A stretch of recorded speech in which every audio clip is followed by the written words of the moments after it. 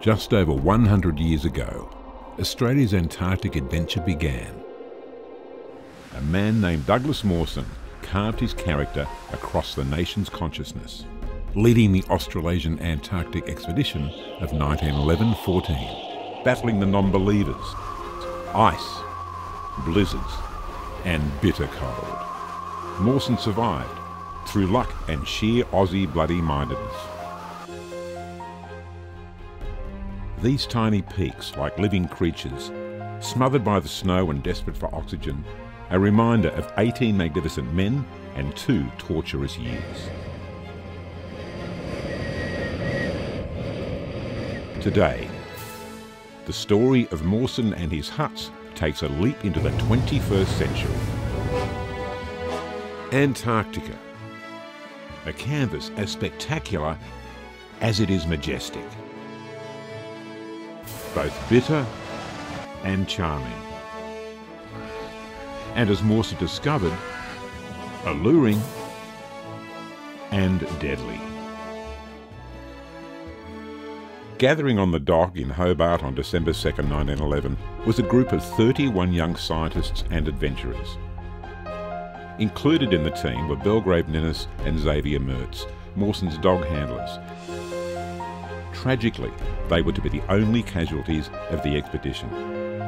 Also on board was Australia's greatest wartime photographer, Frank Hurley. He was there despite his mother's pleas to Mawson. I tell you, in all fairness to himself, he is not strong enough. He has never roughed it. I don't think he would come back. Put him right out of your mind. Hurley's footage and the role he played in Mawson's survival is extraordinary.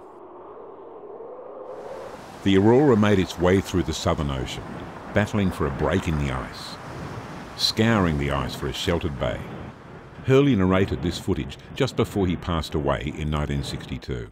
We headed up to the shore, which proved to be an ideal location, and named the place Cape Denison, and the great bay about it, Commonwealth Bay. In just 15 days, with not a builder among them, the men had erected the first hut. Home for the next 2 years. Inside, just 60 square metres. Outside, 350-kilometre-an-hour blizzards. Mawson's survival, a gripping tale of fortune and fortitude. And this priceless slice of our heritage also stood firm. But the onslaught of a hostile environment would eventually take its toll. Visitors to the huts throughout the 1960s and early 70s saw further decline and warned that without intervention, the huts would surely be lost. Conservation finally began in earnest in 1997-98 with the arrival of the first expedition mounted by the Mawson's Huts Foundation. And more people have climbed Everest than have set foot in Mawson's huts. Mawson has left an incredible legacy, a territorial claim to 42% of the Antarctic continent and to the Australian Antarctic Division, which operates 3 scientific and research bases on the continent and 1 on Macquarie Island.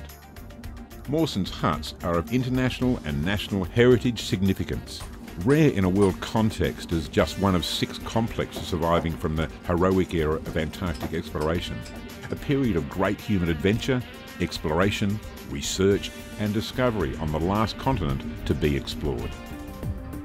Since the summer of 1997-98, the Foundation's cameras have captured the work of the Foundation and its continuing conservation of this national treasure.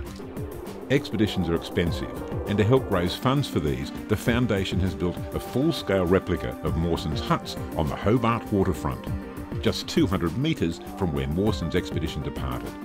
It's built from Baltic pine timbers sourced from the same region in Finland as the original material, and is exactly the same dimensions and sourced from the same Melbourne merchant that supplied Mawson. Heritage carpenters who have worked at Cape Denison have referenced from hundreds of photographs and measurements to replicate as close as possible every detail both inside and out.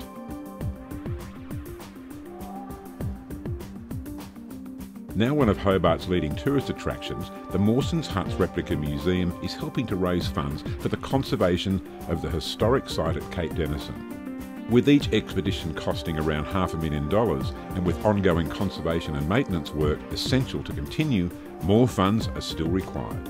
Sir Douglas Mawson was a true Australian visionary and pioneer. He was a leader, scientist and explorer, and he contributed so much to our nation's Antarctic history. Today, Australia's work in Antarctica reflects the enduring spirit of Mawson and his team. That's why it's so important to honour and preserve all we can of Mawson's historic Antarctic expedition. Organisations such as the Mawson's Huts Foundation and the Mawson's Huts Replica Museum are ensuring the legacy of Douglas Mawson can be understood and appreciated by future generations.